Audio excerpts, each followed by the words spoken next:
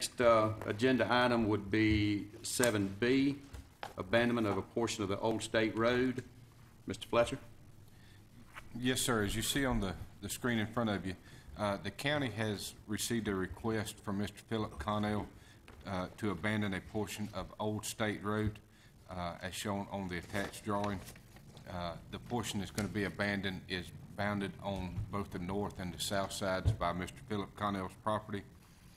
The Georgia statute requires that an initial determination that this section of county road has for any reason been ceased to be used by the public to the extent that no substantial public purpose is served by it, or that its removal from the county road system is in the public's best interest. This is the initial hearing that will take us to a public hearing I guess it'd be in 3 weeks at the next regular meeting.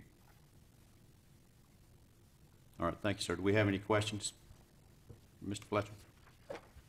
Mike, what's the length of this?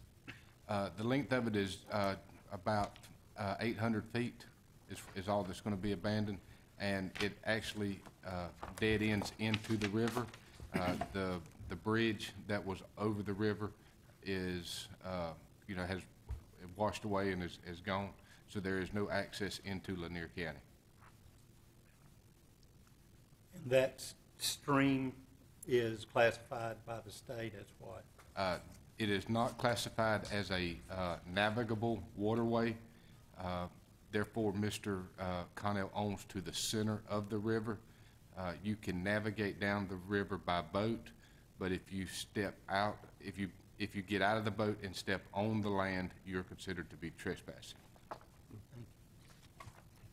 I might add that Commissioner Evans and Commissioner Marshall and I made a visit down there and met with Mr. Connell on this issue. And, of course, his concern very much was the trespassing issues, abuse of his property, littering, and those sort of things. Of course, a concern that the commissioners had was accessibility for some folks down at the end of this road that's used as kind of a landing. There are some community churches that uses this area for baptisms and those sort of things there. And Mr. Connell has assured us that those folks will still have access to it. He actually has had to escort some unruly folks away from there while churches were down there doing baptisms. And so, he wants to work with the community, but he also wants to take care of his property as well.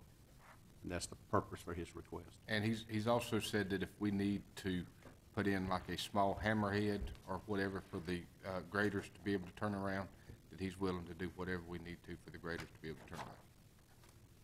That's good. Any other questions?